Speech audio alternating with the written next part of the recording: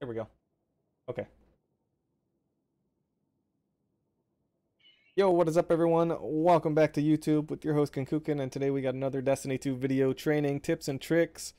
And tip that we're going to be covering today is sniping a sniper. Now, I don't have any footage right here. I'm not going to... Oh, this is how you snipe snipers. There's no miracle. There's no magical fucking talent. You can either out-snipe a sniper or you can't. No, what I'm going to bring to the table here, the point I'm going to bring forward is when you are sniping on your team, and there is a sniper on the enemy team, and you're losing the sniper fight, stop sniping against him. Stop challenging his lanes. Give it up. Do something else for the game.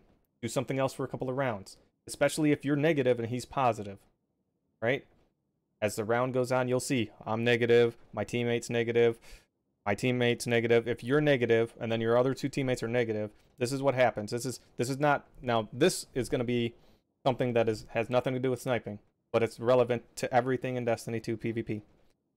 When somebody on your team dies, the enemy has the potential, and a good team will do it.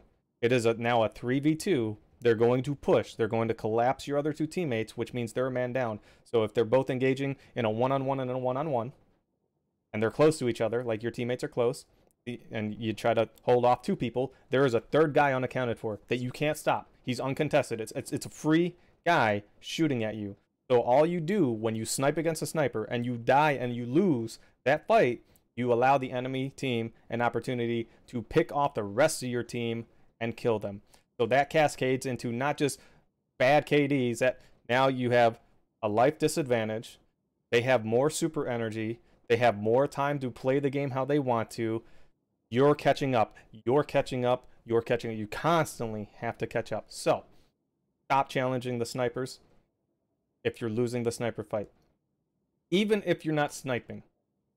Let's say it's a bow. Same scenario. Don't challenge the bow if he's winning the fights. Stop it. If you're using a scout rifle against a bow, a scout rifle against a sniper, anything that's, it could go, you could bring this into any scenario. If you're losing that fight, tell your teammates, hey, I'm having a hard time with this one guy. He goes off by himself every time. Can someone else challenge him? Let your other teammates see if they can do it. Maybe they can kill the guy. Maybe your shot's off. Maybe their shot's on. Maybe they do something you don't do. Their playstyle is different. Their loadout is different. It doesn't matter. Give them an opportunity to do something else. Say, hey, I can't handle this. Can someone else do it? If it's a stalemate in a match, just take your time. Play patiently. Let them push you more than you push them. And then, if at that point you cannot defend the location, you got to tell your team, guys, I can't handle this guy. I need help. I need to switch. I need a team push. Something, right? So you control your lives. You give the people on your team that are doing better than you during that match more lives to play with.